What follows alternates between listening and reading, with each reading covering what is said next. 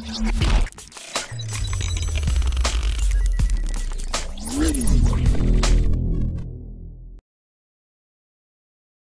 friends, sports பத்தின செய்திகள் உடனுக்குடன் தெரிஞ்சுக்கொள்ள நம்ம தமிழ் கிரிக்கெட் சேனலை சப்ஸ்கிரைப் பண்ணுங்க.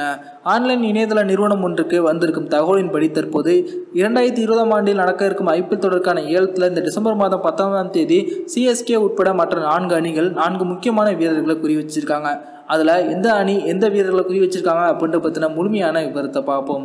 இதில் முதல்ல பார்த்தீங்கன்னா கிங்ஸ் 11 பஞ்சாப் அணி. கிங்ஸ் 11 பஞ்சாப் அணி அந்த அணிக்கு ஒரு முக்கியமான ஆல்ரவுண்டர் தேவை அப்படிங்கிற காரணத்துக்காக வெஸ்ட் இண்டீஸ் அணியைச் சேர்ந்த ஆல்ரவுண்டரான கார்லோஸ் பிராத்வைட் அவர்களை குறி வச்சிருக்காங்களாம். இவர் கடந்த சீசனில் கொல்கத்தா நைட் ரைடர்ஸ் அணியில் விளையாண்டார்.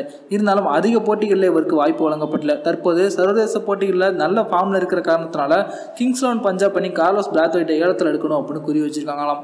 ஏற்கனவே ஐபிஎல் அணியில் தற்போது கிங்ஸ் 11 பஞ்சாப் அணியிடம் தான் அதிகமான கோடி ரூபாய் கையிருப்பு இருக்குது அப்படிங்கிறது குறிப்பிடத்தக்கது. இதன் காரணத்தினால இவங்க கண்டிப்பாக இந்த ஆல்ரவுண்டரை விலைக்கு வாங்கிடுவாங்க அப்படின்ற தகவல் வெளிவந்திருக்கு. அடுத்ததாக பார்த்தீங்கன்னா டெல்லி கேபிட்டல்ஸ் அணி. டெல்லி கேபிட்டல்ஸ் அணி டேவிட் மில்லரை அணியில் ஏலத்தில் எடுத்துடணும் அப்படின்னு முடிவு பண்ணியிருக்காங்களாம். கடந்த சீசனில் இவர் கிங்ஸ் 11 பஞ்சாப் அணியில் இருந்தார். தொடர்ந்து ஃபார்ம் அவுட்டில் இருந்த காரணத்தினால கிங்ஸ் 11 பஞ்சாப் அணி இவரை ஏலத்தில் விடுவித்துட்டாங்க. டெல்லி கேபிட்டல்ஸ் அணியில் ஸ்ரேயஸ் ஐயர், ரிஷப் பண்ட், பிருத்வி ஷா, அஜிங்கியா ரஹானே, ஷிகர் தவான் அப்படின்னு இந்தியாவை சேர்ந்த பல அதிரடி வீரர்கள் இருந்த போதிலும் ஒரு வெளிநாட்டு அதிரடி வீரர் தேவை அப்படிங்கிற காரணத்துக்காக தற்போது டெல்லி கேபிட்டல்ஸ் அணி டேவிட் மில்லரை குறி வச்சிருக்காங்க.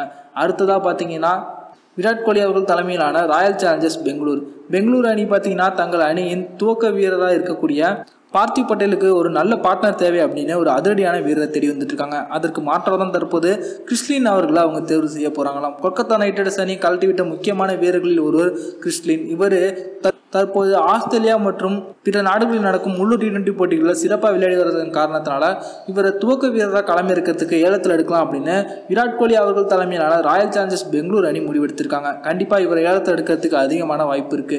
அடுத்ததாக பார்த்தீங்கன்னா மகேந்திர சிங் தோனி தலைமையிலான சென்னை சூப்பர் கிங்ஸ் அணி. சென்னை சூப்பர் கிங்ஸ் அணியில் வெளிநாட்டை சேர்ந்த வேகப்பந்து வீச்சாளர்களில் லுங்கி நிகிரி மட்டும்தான் இருக்காரு.